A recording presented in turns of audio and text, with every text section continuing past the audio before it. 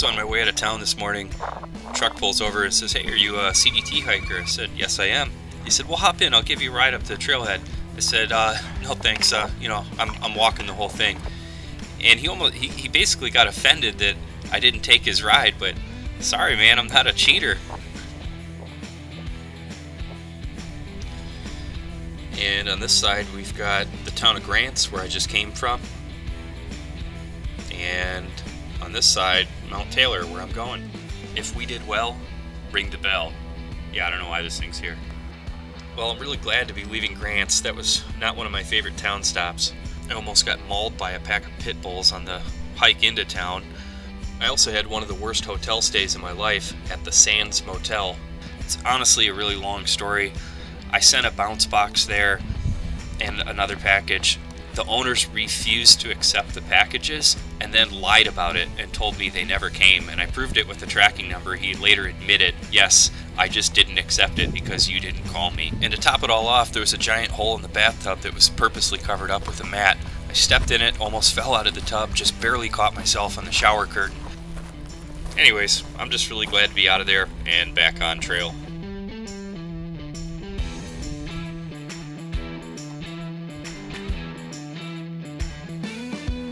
Up my water at Gooseberry Spring, which is about 3 miles below the summit of Mount Taylor.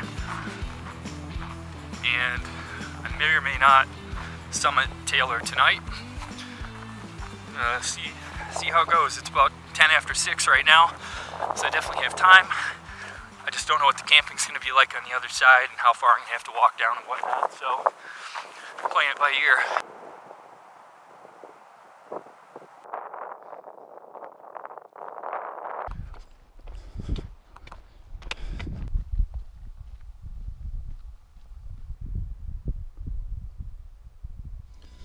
Well, this is quite a big climb up Mount Taylor. Coming from Grants, it's something like 5,500 feet total elevation gain. You know, I was just thinking about it. I don't think I've ever been on a mountain summit for a sunset. Usually you want to get down before dark. So this is going to be a first.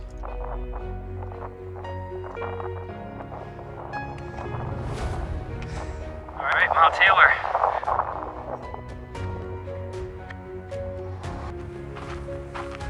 So last night I slept just below the summit of Mount Taylor at about 11,000 feet.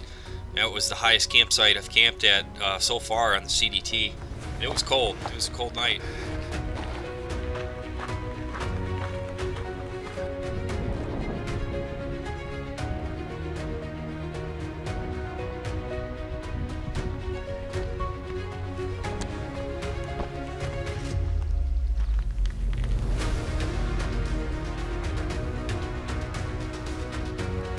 That's Mount Taylor over there, and then in that little saddle with all the trees is where I camped last night. Definitely enjoying this view while I can before it's back into the desert.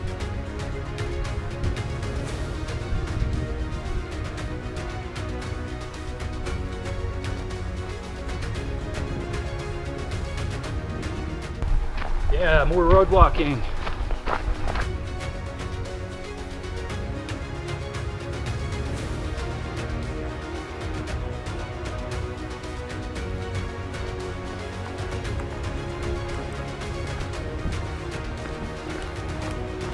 All right, another kiddie pool. Look at that, nice cold, clear water. So I'm walking down this dirt road, and trail actually goes this way. It's just marked by these cairns. So I'm actually walking on a hiking trail, which is weird. There's just been so much road walking in New Mexico.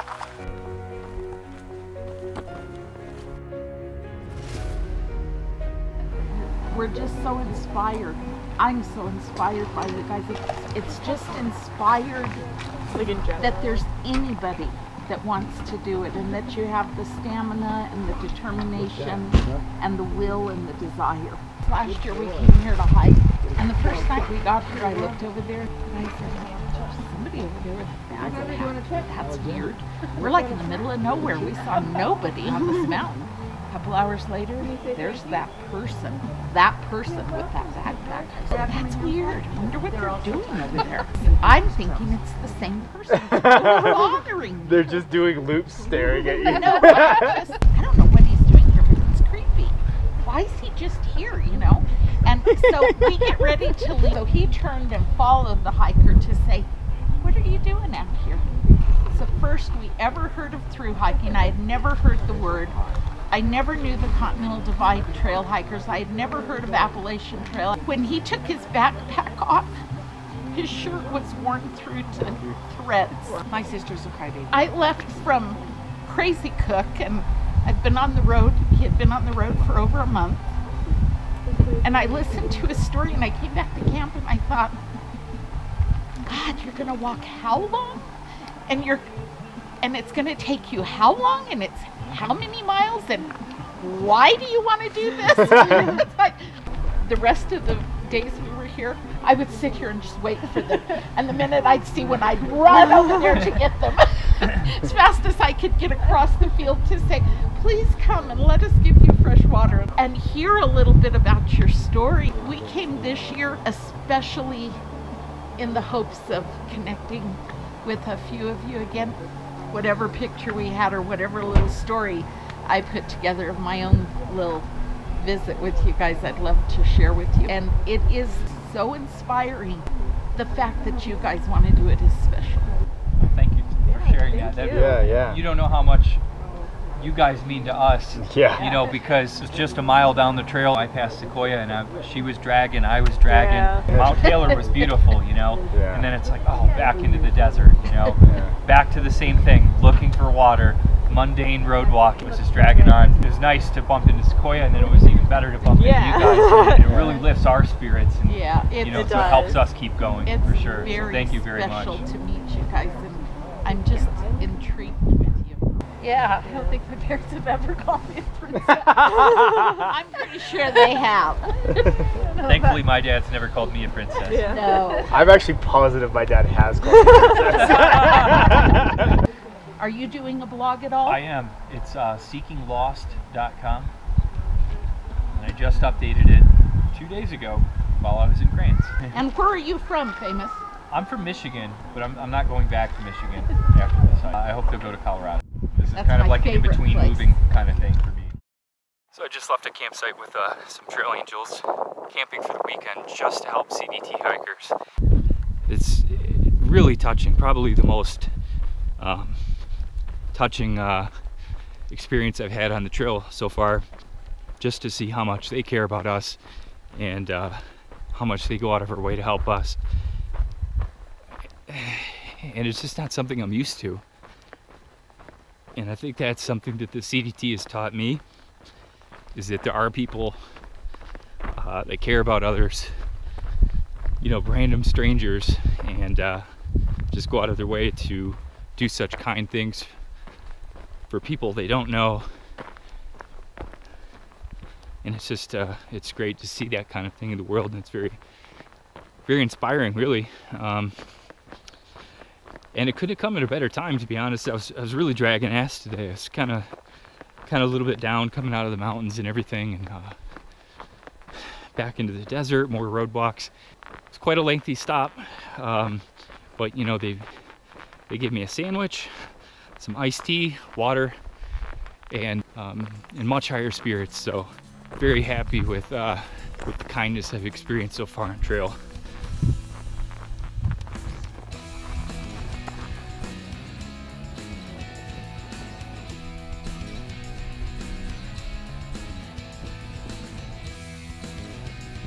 Well, it's dinner time. We got bacon and cheese tortilla. Bone appetite.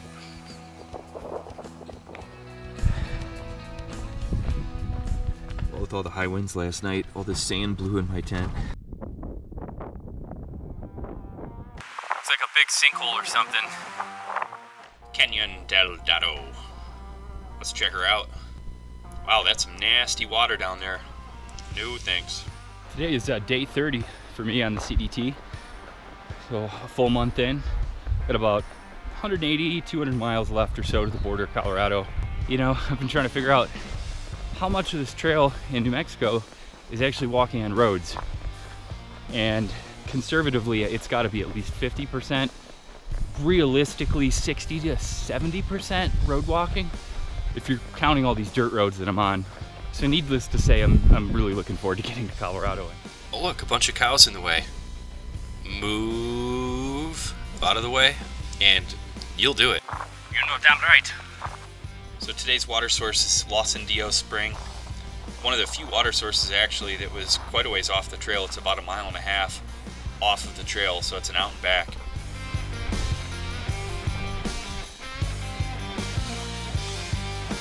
Well, if I gotta go out of the way to get to this water, at least it's scenic. Haven't seen anything this nice since yesterday morning, Mount Taylor.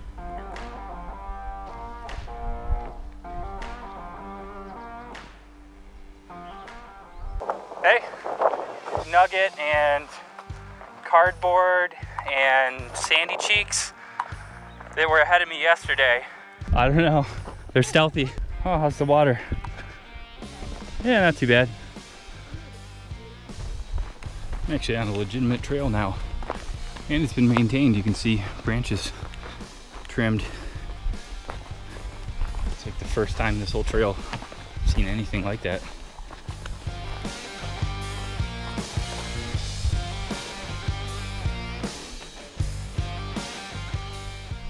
There seems to be a lot of these like rocky little canyons in this particular area. I don't know what's up with that, but here they be. More interesting than dirt roads.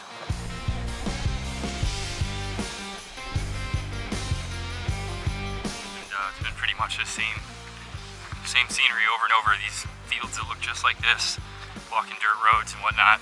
But in the distance you can see it's opening up. All right, that's what I'm talking about. Finally some views. It's like a whole lot of nothing.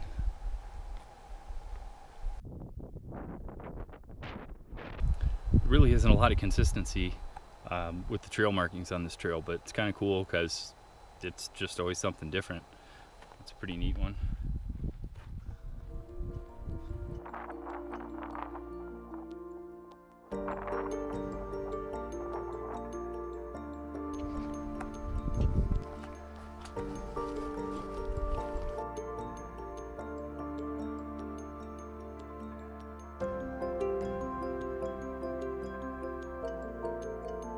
So after walking through what seemed like forever through a bunch of fields and just kind of the same terrain, you realize you're on this giant mesa and it just ends. And now I'm descending 2,000 feet down off this mesa into the desert below.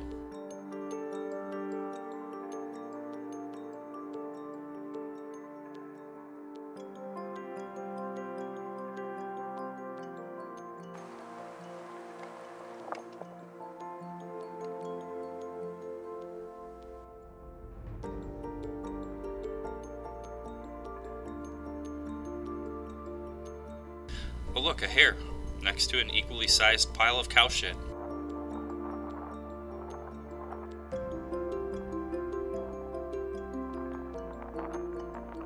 One thing I learned about myself on the CDT is I love hiking in the evening. The heat of the day has died down, bugs have died down, and you can't beat the lighting and the sunsets.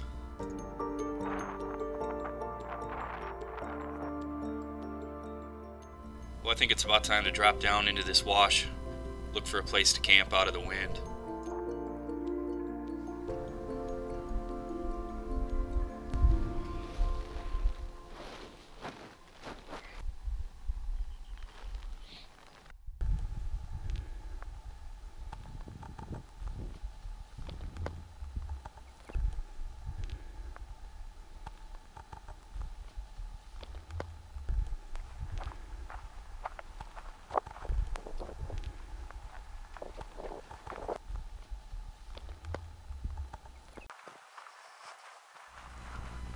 Man, when you walk through country like this, you can't help but think about, you know, all the old Wild West figures that you always hear about, you know, Billy the Kid, Jesse James, Doc Holliday, all that, you know, and just all these people on horseback riding through here and having all sorts of adventures and stuff. pretty cool to kind of, you know, be out here and roam that same country. Also, you think Wild Bill signed his name Wild William? You know, like the formal version of Wild Bill, Wild William? I bet he did.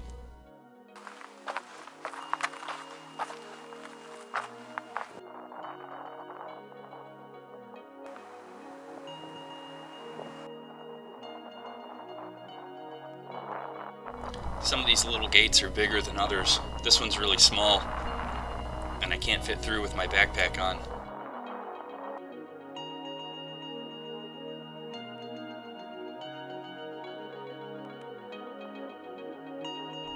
As long as I'm walking on the edge of something, I'm generally pretty happy. And I gotta say, this'll do.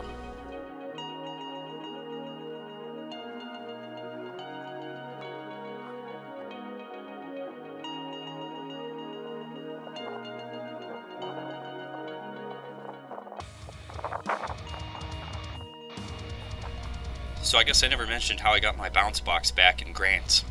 Well, it turns out they only hold it at the post office for 15 days, and it was 14 days when I got into town, so I scheduled it to be redelivered to the Sands Motel before I realized the owner had lied to me. And once I figured that out in the morning and I confronted him and we exchanged some pretty heated words, I was no longer welcome to stay at the hotel, which is great because I didn't want to give that guy any more money anyway. So the problem is my box was going to be sent there, and I did not trust that guy to give me my bounce box. So I went up to the post office. Post office said, "Oh, the mailman just left. You just missed him. He's out delivering it. This is the route he takes to deliver his mail." So I sat out behind a convenience store in town for about an hour and just waited on the road for the truck to drive by. And I had my head down, I was on my phone, I looked up and I see the mail truck driving by. So I start jogging down the road, I'm running after the guy, and he'd make a quick stop. I wasn't able to catch up, and he keeps going. So I jogged about, you know, a quarter mile before catching up to him. And I said, "Hey man, I got a box in there. If I can show you my ID, will you give it to me?" And he said, "Yeah." I told him everything that happened about the Sands Motel and basically how the owner lied to me, and he just said, "Wow man, that's messed up." But yeah, so I had to literally chase the mailman down to get my freaking bounce box in Grants, so that was quite an adventure.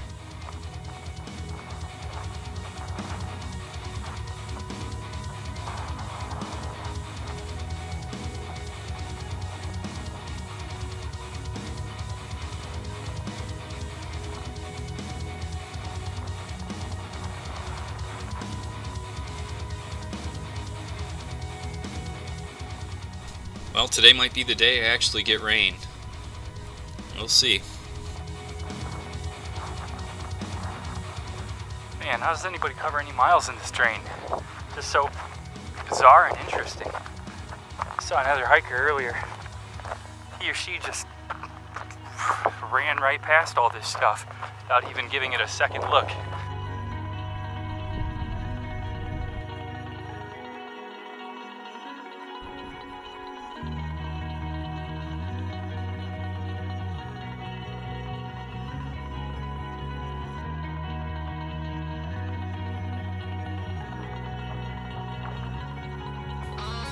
While I was planning the CDT, I just don't remember a lot of people talking about this section, but man, this is really cool.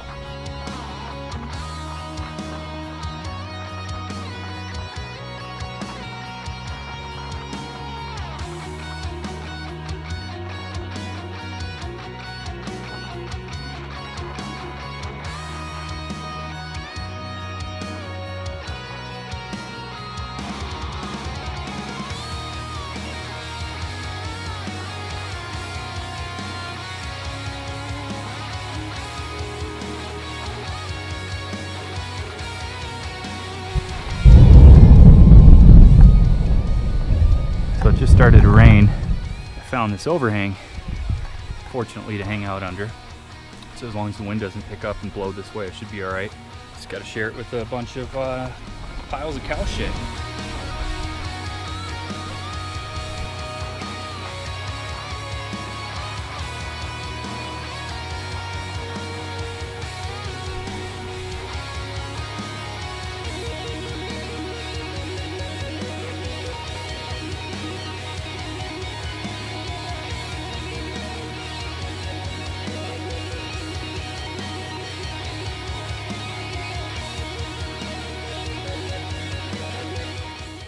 Well, looks like this windmill's out of service.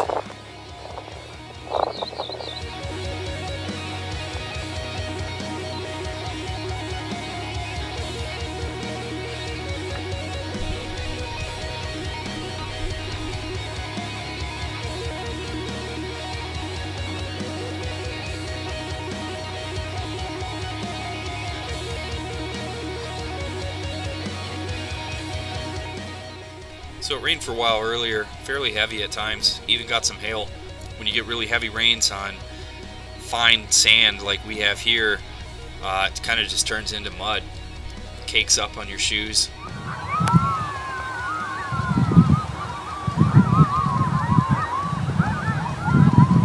Coyotes.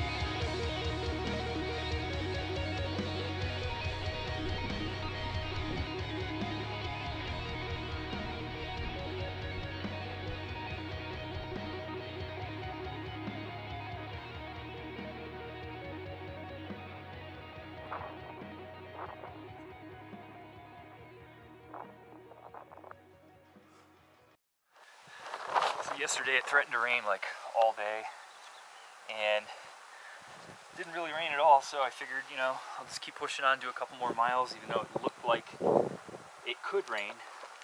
Basically just rolled the dice, and wouldn't you know it, it started raining.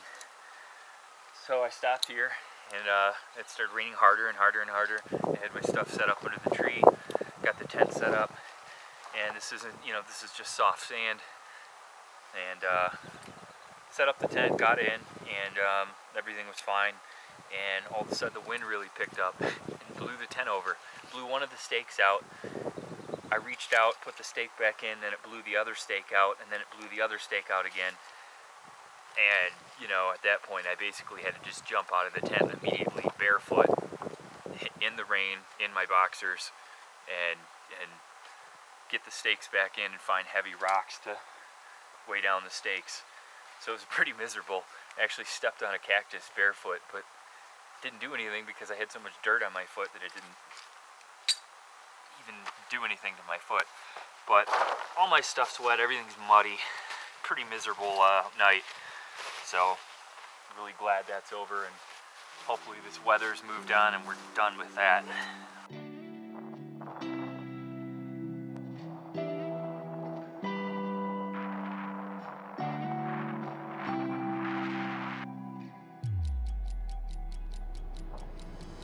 So yesterday was just amazing, awesome scenery, walking on the edge of these high cliffs and mesas and stuff, just awesome. And today's been pretty great too. I'm on the Ventana Mesa right now.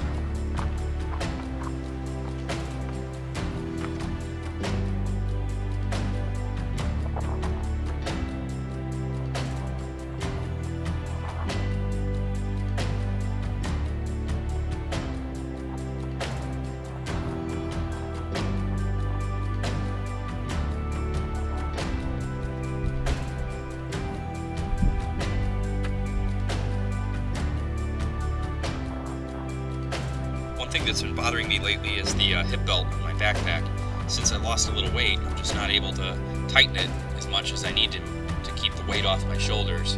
So that's kind of been an issue. It's been digging into my, mostly my right shoulder lately.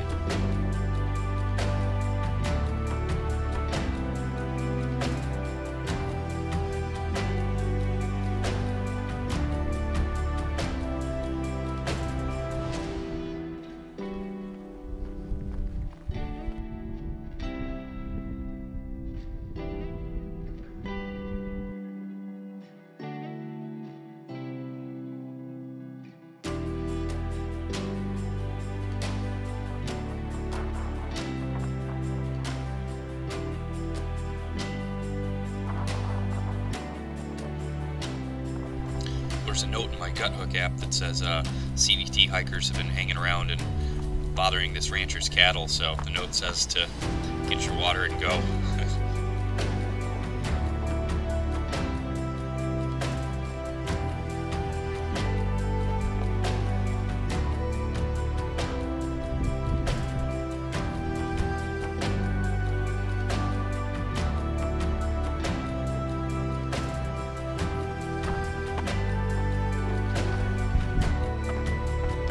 So after coming down off of Ventana Mesa, passing through Jones Canyon, the trail now goes up to Mesa Portales.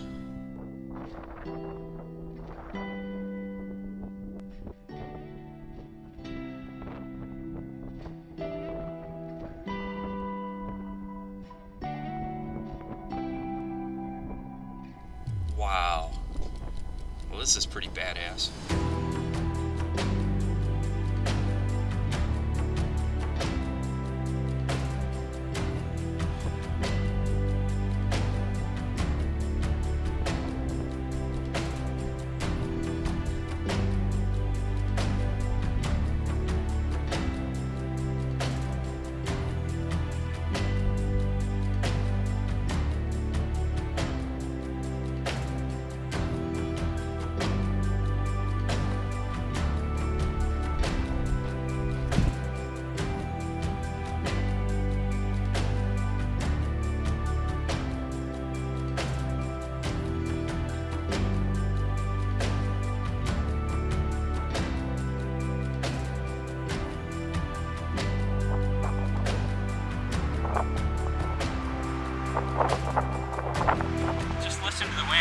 Like this every day. It's like 40-mile-an-hour winds or more every day in New Mexico. It's a really windy state.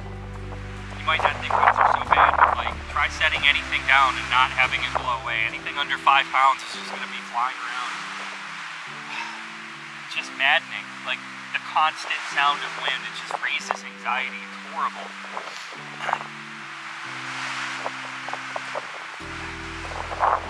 Ridiculous. How is it so windy every day?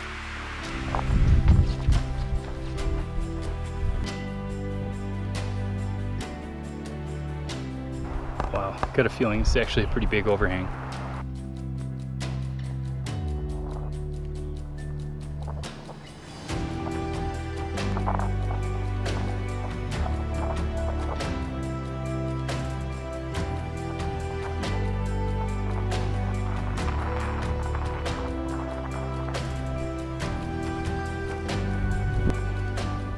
Well, another 2 miles or so and I'll reach New Mexico Highway 197.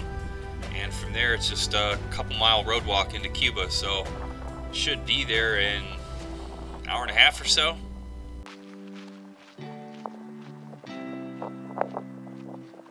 Alright, here's Highway 197.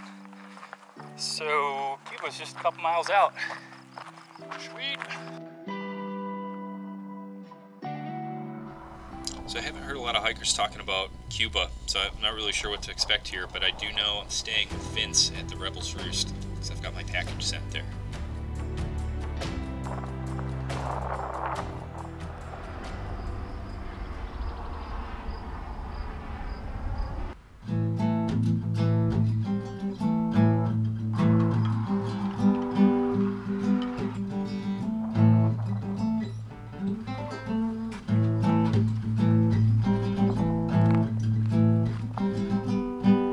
This is top notch. Say hello.